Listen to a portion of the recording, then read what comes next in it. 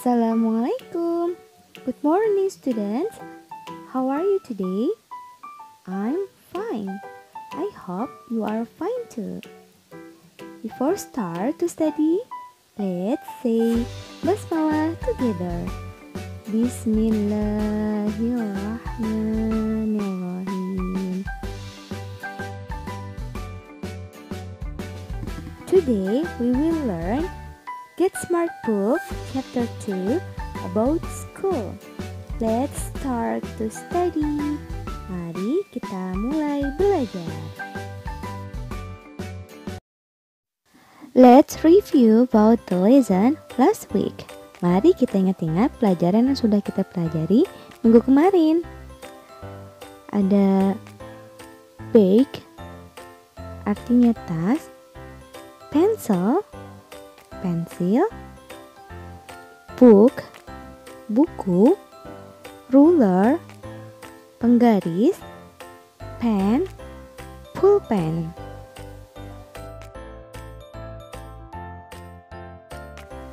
Computer, komputer, chair, kursi, desk, meja, rubber, penghapus.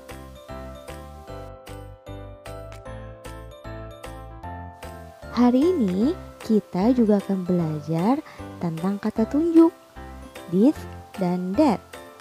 This artinya adalah ini, untuk menunjuk benda yang jaraknya dekat, dan that artinya adalah itu, untuk menunjuk suatu benda yang jaraknya jauh.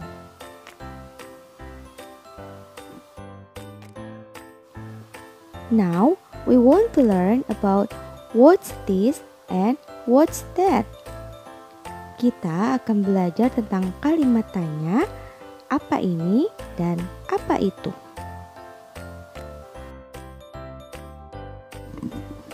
What's this artinya adalah apa ini. Jadi kalimat tanya ini untuk menanyakan benda yang jaraknya dekat. Coba perhatikan gambar di bawah ini. Nah, what's this? Apa ini? Karena jaraknya dekat, kita menggunakan kalimat tanyanya what's this?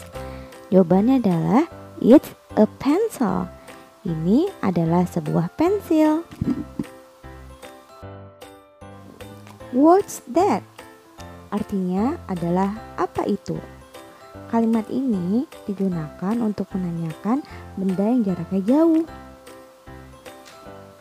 Sekarang perhatikan gambarnya ya.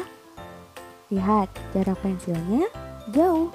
Jadi, kita menggunakan kata tanya what's that? Apa itu? Jawabannya adalah it's a pencil. Artinya, itu adalah sebuah pensil. Now, please open your book on page 17. Listen and number 1 to 4. Dengar lalu beri angka 1 sampai 4. Activity 2.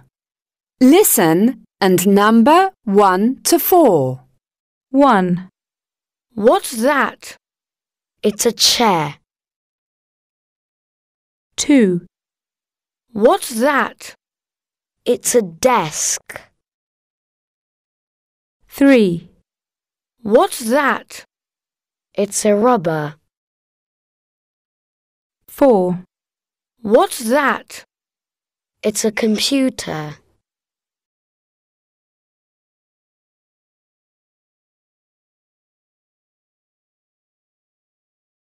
Now, open your book on page 22.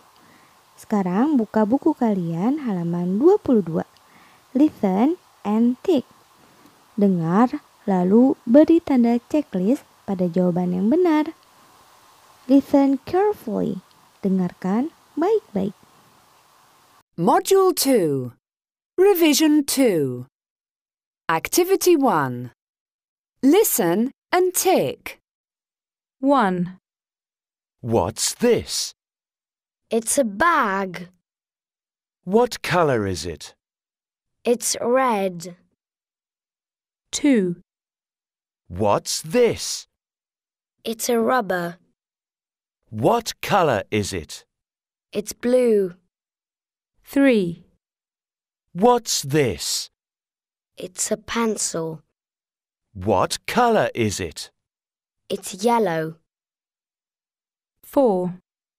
What's this? It's a desk. What color is it? It's green. 5. What's this? It's a ruler.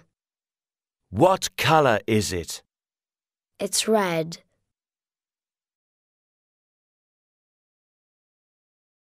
Sekarang kita akan belajar tentang kalimat tanya untuk memastikan suatu benda. Bagaimana ya?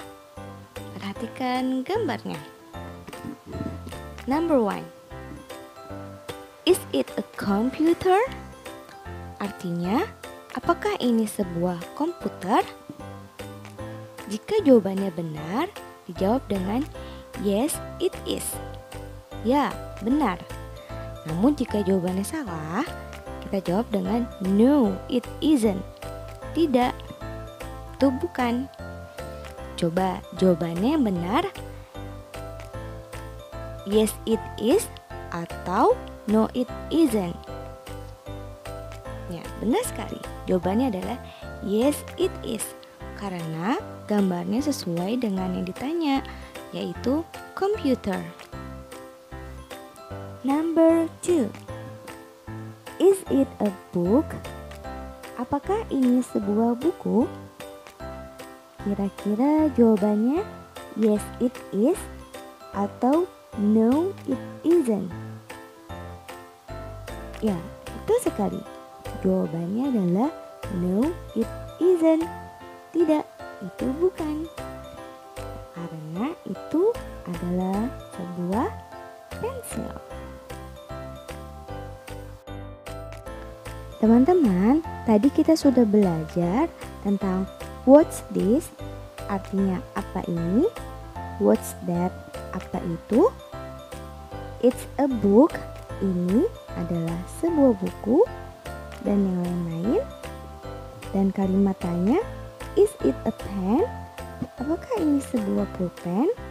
Jika jawabannya benar, menjawab dengan yes, it is. Namun jika salah, menjawab dengan no, it isn't. Okay students, I think enough lesson for today. Before we close our lesson today, let's say Alhamdulillah together. Alhamdulillahirabbil alamin. Okay, see you next time. Wassalamualaikum warahmatullahi wabarakatuh.